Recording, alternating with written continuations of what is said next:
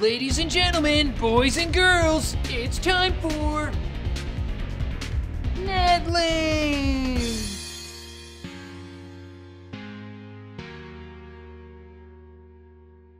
The 19th annual DICE Awards happened last night, with Bethesda's Fallout 4 taking the Game of the Year award. Some people might say that they stole it from The Witcher 3. Anyways, some other highlights of the night were Rocket League taking home the Best Sports Game Award, which I think we can all agree with, and Star Wars Battlefront taking home Action Game of the Year. Really? I mean, I'm a huge Star Wars fan, and that game was fun for the first few hours, but then you kind of realize that Battlefront is to Battlefield what Duplo is to Lego.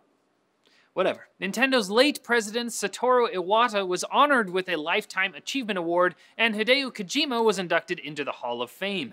Do you guys think Fallout 4 deserved Game of the Year? What do you think should have won? Leave a comment below.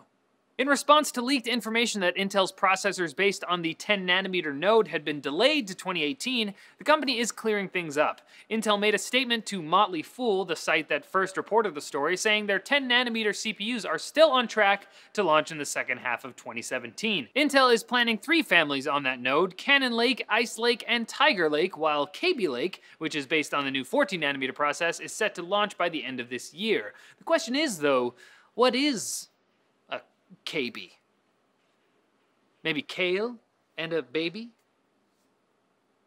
No, that would be a Kaleby. Specs and photos have leaked of HP's flagship Windows phablet, the Elite X3. The device sports a 5.96-inch Quad HD display, 16 and 8 megapixel cameras, a Snapdragon 820 chipset, 4 gigs of RAM, 32 gigs of storage with a micro SD card slot, USB 3.0 Type-C, Qi charging, a fingerprint scanner, an iris sensor to use with Windows Hello, IP67 water and dust resistance, and most importantly, support for Windows Continuum. Well, if those specs can't convince some more people to try a Windows phone, then I don't know what will. The device will most likely be officially revealed next week at the Mobile World Congress in Barcelona.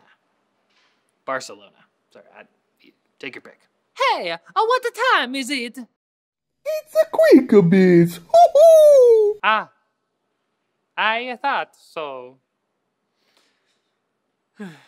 Legendary cybersecurity personality and eccentric weirdo John McAfee has offered to decrypt the San Bernardino shooter's iPhone for the FBI so Apple doesn't have to. He'll even eat his own shoe on TV if he fails.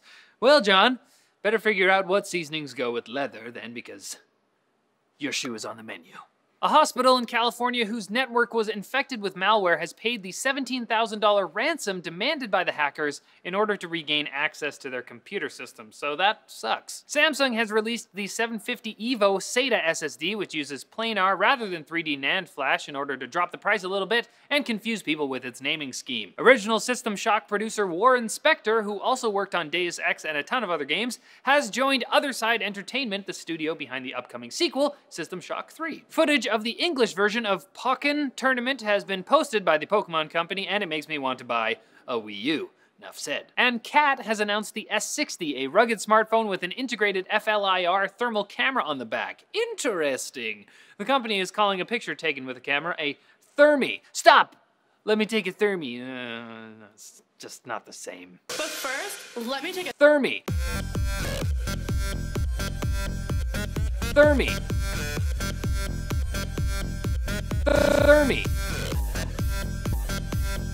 Thermi. Thermi. News sources for all of today's stories can be found in the forum post linked in the description. The Bob Blah Blah Blah blog. The Bob Blah Blah Blah blog. The Bob Blah Blah Blah blog. The Blah Blah Blah Blah blog. The Blah Blah Blah Blue Bleep. Now that's a blah blah blah blog I would want to read. So you've got some free time. You could spend it on Reddit learning how many hilarious cats there are out there on the internet, or you could actually learn something useful at lynda.com. Lynda has 4,340 courses so far and more than 100,000 video tutorials on professional software, business tools, and creative skills, all taught by experts.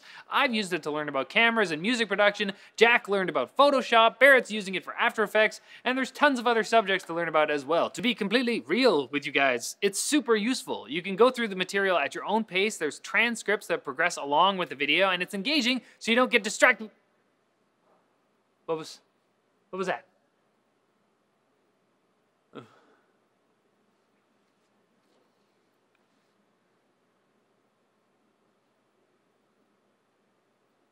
Oh, see?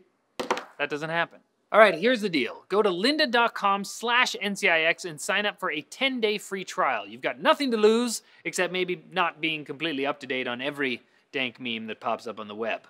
That's lynda.com/NCIX. It saved my life.